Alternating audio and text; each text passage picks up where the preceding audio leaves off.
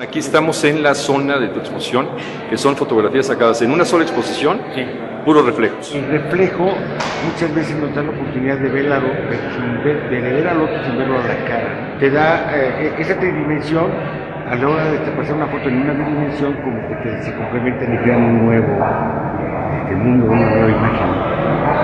Aquí la torre latinoamericana, pero la sacaste Es el aparador de Sambors. con unas muñecas. Sí. Y la torre latinoamericana al fondo. Muy bueno. Si te ves, ninguna tiene título. Y son polisémicas. Todo el mundo encuentra algo que le dice a él. Y cada quien le dice una cosa diferente. Ahora, también son muy divertidas, ¿no? Aquí son igualmente, es un reflejo en un aparador. Sí. Y ahí están las tortas y tacos al pastor. Las tortas y tacos al pastor al fondo. Y aquí hay una señora, si te vas fijando, luego hay reflejos de cosas que no ves.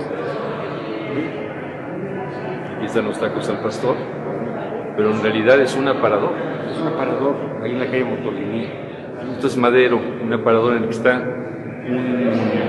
un jefe indio. Y acá hay una foto muy especial, el sinfín del metro. Exacto. Un poco es el estereotipo europeo al cual no pertenecen el 99% de la gente que está en el metro, ¿no? Claro, pero ahí están todas las chicas hacia ellos. que son los maniquís en la realidad. Exacto. Son los maniquís con ese estereotipo europeo y la gente que va y viene, va entrando y saliendo del metro. ¿Y a qué hora se toma esto para que den los reflejos? ¿Hay algún truco? La mejor hora es cuando la luz es cenital. Sí, entonces el día y eso. Cuando nadie saca fotografías buenas, tú sí sacas fotografías buenas. Para que haya un diferencial de luz en donde está lo que se refleja. Aquí está una familia que no la han vestido todavía, está en el aparador, pero también tiene su reflejo. Este es otro maniquí. Es todo un misterio de los maniquís. Se han hecho canciones, poemas. Tú estás haciendo aquí toda una exposición de maniquís. Como que siempre los maniquís algo traen, algo tienen de misteriosos, ¿no? Se han hecho, películas se han hecho. Personaliza el deseo el maniquí.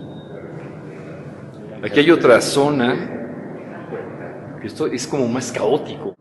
Pareciera que son collage, pero no son collage. No, todas son de una sola toma. Ahí estoy trabajando, güey. Aquí estás. Aquí está Bellas Artes también. Exacto. Es el aparador de la tienda que está ahí enfrente y un pedazo del cartón del que vende software pirata. Juan San Juan, cuéntame de esta parte de la exposición que montaste. Esta parte se llama el tenis erótico. Es el erotismo a nivel banqueta. ¿Cómo se vive el erotismo en la cotidianidad? Muchos con mucha irreverencia, muchos con patrones a seguir inalcanzables, porque si tú ves en algunos, el cuerpo del maniquí no tiene nada que ver de la señora que va a comprar al tianguis en la ropa interior. Otras, el deterioro del mismo cuerpo transformado en un maniquí, donde llega un maniquí puede estar perfecto y el siguiente ya es un cuerpo hecho a base de cinta canela, ¿no?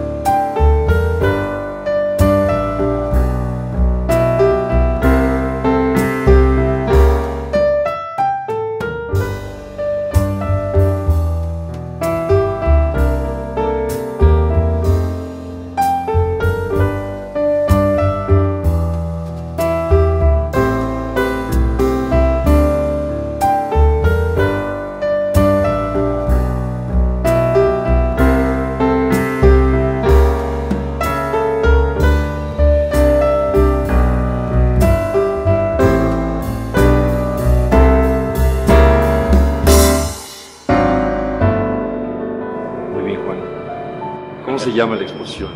Urbes Imaginarias, que surgió en una junta y dije, bueno, póngalo. Urbes Imaginarias.